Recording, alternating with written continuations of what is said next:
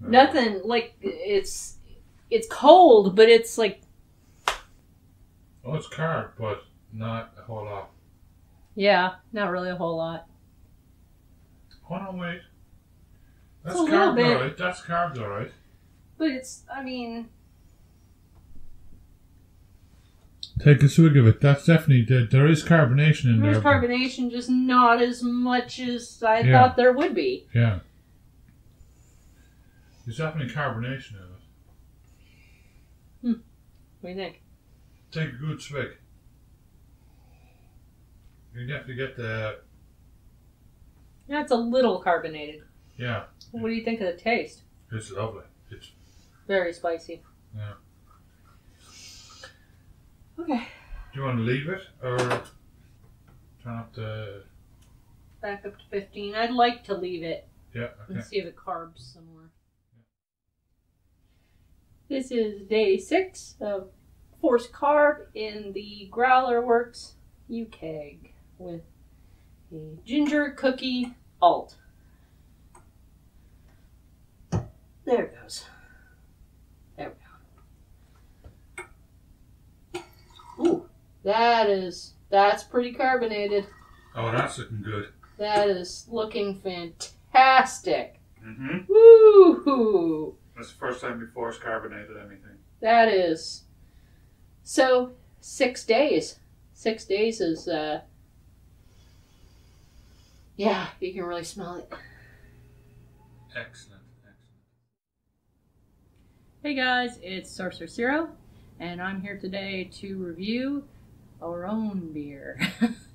This is actually kind of hovering between a Kolsch and an Altbier. I call it the Old Cookie. It's a ginger cookie.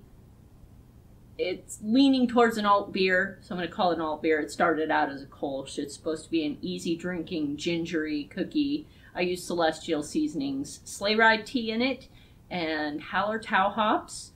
So we know that the U-Keg from Growler Works is working really well. We're going to see how this beer actually tastes after 6 days in the U-Keg.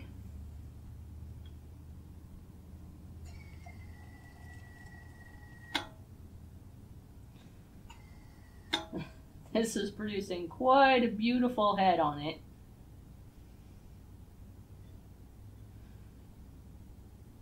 Which is pretty standard. A long-lasting head is pretty standard for an Altbier. And the color is stopping to short of a brown. Again, really classic for an Altbier. But ginger is not classic for an Altbier. There's lots of ginger and lots of malt in the aroma.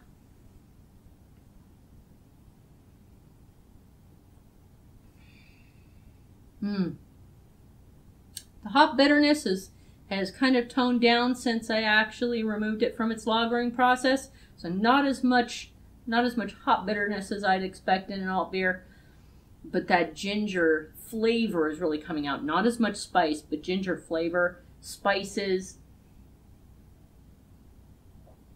and a nice deep malt character. This is definitely one to drink very soon after getting it in the keg. Otherwise, it would just get way too sweet. I think this is a total winner for me.